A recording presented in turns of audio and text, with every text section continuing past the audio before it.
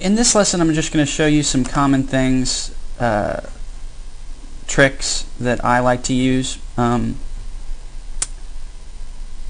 First of all, it has to do with photo filters and black and white shots.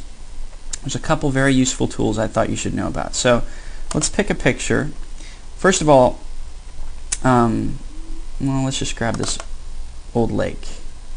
Well, it's not an old lake yet, but we're going to make it look like an old lake.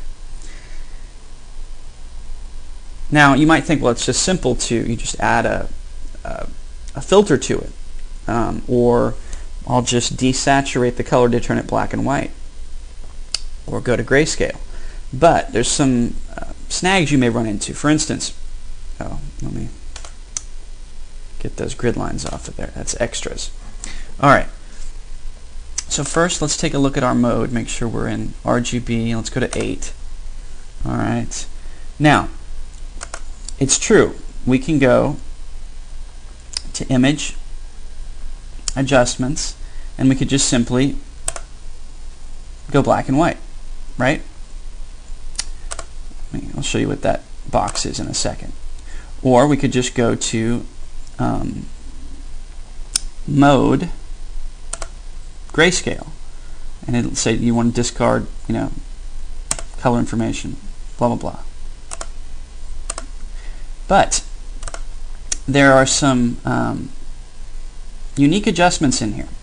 Alright, so if you go to Channel Mixer, this is what's very useful. You notice your presets are black and white infrared, black and white with a blue filter, black and white with a green filter. So it's going to accentuate the greens in this picture when it converts to black and white. So you can experiment with these. Watch. That's infrared. Has a very unique effect compared to the rest here. That's the blue filter. Notice it's fairly dark.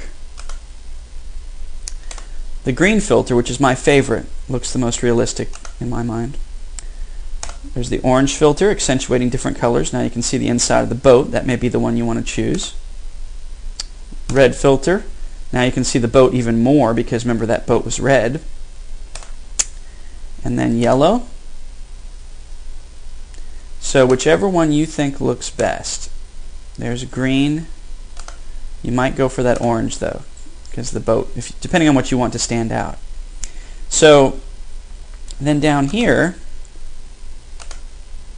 you can lighten up the picture, make it look more washed out or old with the constant setting here, or make it look a little darker.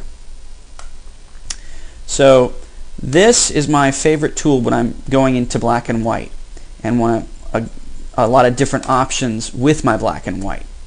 So remember that, Channel Mixer, and that's under Image, Adjustments, Channel Mixer.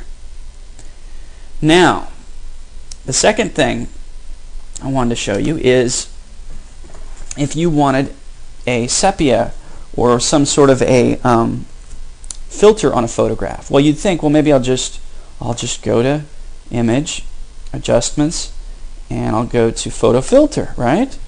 And you can have a warming filter. That's true. And here's your density. See? Notice how the pictures change. Oh, sorry, you can't see this. Apologize. All right, so you have a warming filter on here, for instance. And there's your density. And very warm. Most of the time you're going to keep this checked, preserve luminosity, because it darkens the picture if you don't. Too much most of the time. Alright, so you can experiment with these. You have two different warming filters. Provide a slightly different look to the photo. A cooling filter makes this look very winter, does it not? 80. There's this one. There's that one. And then you have your red, your orange filters. You can cyan, green. That one looks interesting. Now there you go down to sepia, right? Maybe that's what you want. Well, even if you up the percentage all the way up, it's not giving you that really old photograph look that you want. Well, I know why. This took me a little bit to figure out. You have to convert your color to grayscale or black and white before you can apply a sepia filter that's going to look truly like those ones you're used to seeing. So if we go to Image, Adjustments, and we're going to desaturate it just with one click. Bam, it's desaturated. Now we can go to Image, Adjustments, Photo Filter, and now notice if we have the warming filter on there. Look at that. Now we can go through these. Notice the difference. Now you can have your red. See, obviously that's too much red.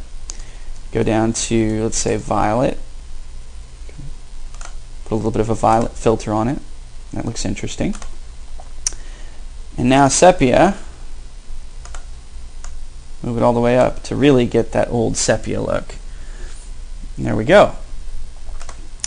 And there's a few other ones you can experiment with too, but I don't know how useful they'll be in all situations. But so that's one way to do it.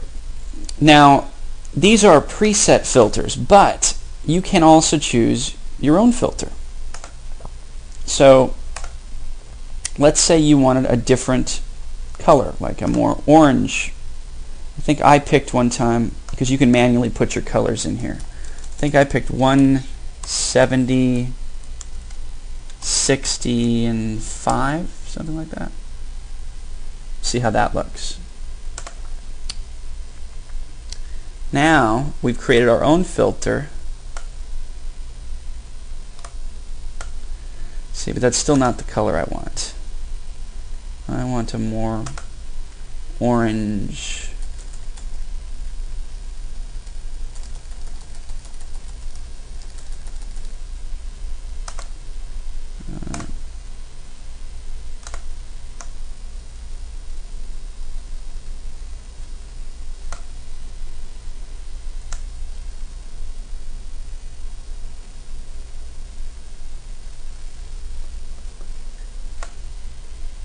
You have to release before you see the actual change in the photo. See, that's pretty good. Move down a little bit more, it's a little more orange. Might be too red for me. That looks pretty good.